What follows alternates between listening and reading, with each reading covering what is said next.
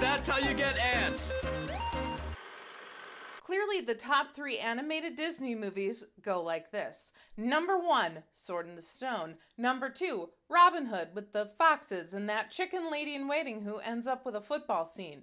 Number 3, I don't know, let's say Frozen. How is it that Disney Animation is the only company to create a Robin Hood movie that has withstood the test of time? There's the one from 1991 where Uma Thurman played Maid Marian. I'd never even heard of that one. You're so handsome when you're angry. The Ridley Scott one from 2010. Until lambs become lions. Robin Hood, Prince of Thieves, Robin Hood, Men in Tights, and of course, the one I haven't mentioned yet because I'm building to it as the topic of today's episode, Robin Hood. Of course it is. 2018's Robin Hood with Taron Egerton and Jamie Foxx. It's hard to cover new Robin Hood ground. I mean, rewind this video 15 seconds and you'll see why. This time around, director Otto Bathurst wanted to turn the swashbuckling hero into a superhero movie, likely to compete with Marvel's and DC's box office domination. Now, before you scoff too hard, let's be fair. Robin Hood and Batman are very similar characters. A rich lord / playboy trains to become the best at a particular set of skills, dons a costume, and fights corruption by seeking a very particular kind of vengeance. In this version, it opens with Marian attempting to steal a horse for her neighbor whose horse just died. Without being able to plow his field, the man will lose his livelihood. Robin of Locksley has so many horses, one missing won't be that big of a deal. He catches her, of course, and falls for her heart of gold. They're all in love and junk until Robin is drafted to the Crusades by the Sheriff of Nottingham. I mean, I assume the sheriff drafted him simply to steal his assets. We inexplicably get a long scene of Robin in Arabia. His unit is ambushed. He breaks off to snipe the machine gunner who has them pinned down. One of the men is captured and used for bait. Robin has a heroic no man left behind mentality, leads everyone into an ambush, is almost killed by Jamie Foxx's character to be saved by Guy of Gisborne, who cuts off Fox's hand and captures him. Back at their camp, the English are ordered to execute their prisoners. They haul up Fox's son, and Robin tries to stop the execution. They hold Robin back and killed the kid anyway. Then Robin breaks the chains and frees all of the Muslims inside his own camp to kill his countrymen. There's a good chance I may have committed some light treason. Okay, I mean that's treason, like not light treason. 5 seconds ago, this dude was choking you out and you're just like, okay, cool, kill my unit who I was just willing to sacrifice myself for. Well, there are nice things to say about this movie. This one is not an easy one for me to get behind. Robin is shipped back to England, apparently not in chains with a sign on his back that says big old traitor. He gets back home to find his manor in ruins, his assets seized by the sheriff, everyone thinking he's dead, and Marian shacked up with the dude from 50 Shades of Grey. Yeah, sorry, Jamie Dornan. That's on your resume now. I'm not sure you can ever live that down. The beard doesn't hide it. For some reason, Nottingham is turned into Isengard from Lord of the Rings, with it belching fire and precarious wooden walkways everywhere. It's a shame, really, because most of the sets and locations are beautiful. Locksley Manor was really beautiful. Even if these things are anachronistic, they add an element of the fantastical. And while I'm on the good stuff, there's a completely anachronistic wardrobe, but it was awesome. I loved it. I was totally on board with the costume design. So Robin heads out to Isengard / Nottingham. The sheriff, played amazingly by Ben Mendelsohn, who has become like bad guy actor #1 in Hollywood, is giving a speech about the importance of collecting taxes for the war effort. Okay. Well, I mean, I understand the dangers of overdoing it on the military-industrial complex, but this is a pretty big shift from the Robin Hood legend.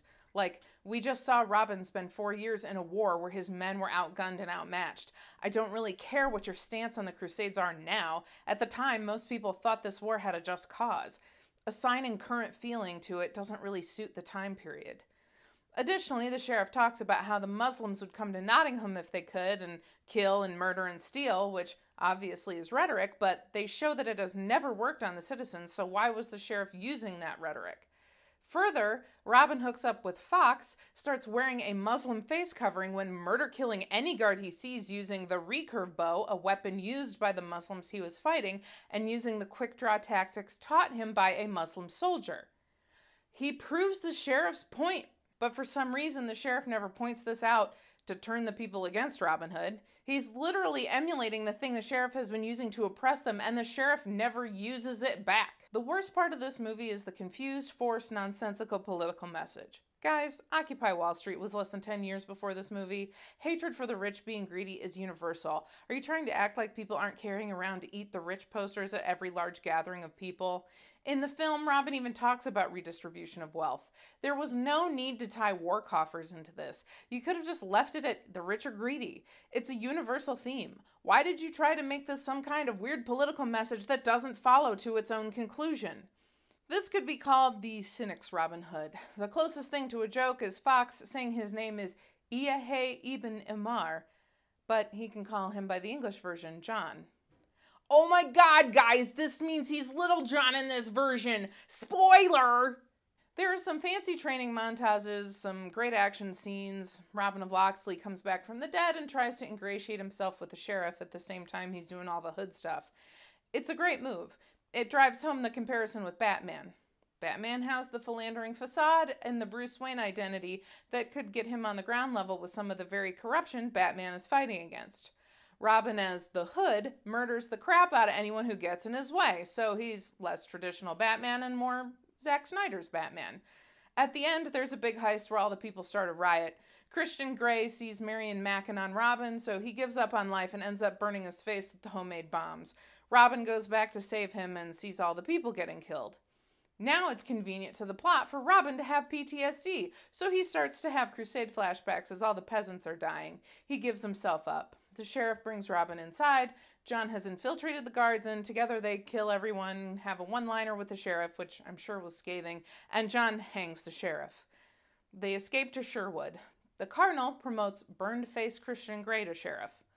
Like, why would the cardinal do it and not the king? Or, I'm just going with every other interpretation of Robin Hood here. Prince John? Anyway, 50 Shades of Sheriff is now giving the same type of speech that the old sheriff was, which is a complete reversal of his For the People character.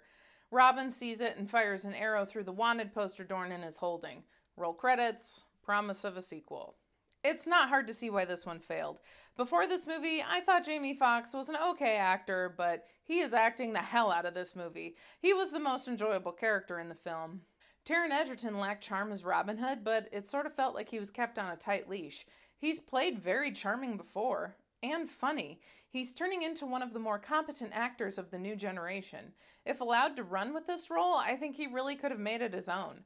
Mendelsohn was not given enough room to chew the scenery. We're doing this one before Robin Hood, Prince of Thieves, which had Alan Rickman as the sheriff. That man could chew his way through a scene better than Eric Carle's The Very Hungry Caterpillar. I'm not ashamed of that reference. That's it then. Cancel the kitchen scraps for lepers and orphans. No more merciful beheadings. And call off Christmas.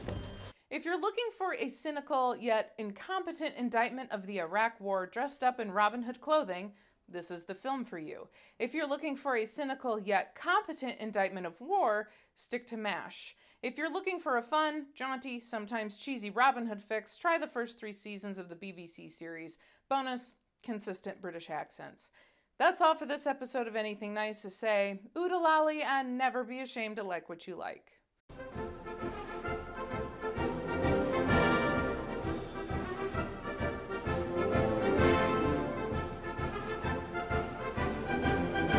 Be sure to like, share, and subscribe. Head over to Patreon to subscribe for exclusive content, early releases, and to get your name in the credits. My book, Live Like Legends, is available now wherever books are sold. If you have a movie about which you would like me to find anything nice to say, drop it in the comments.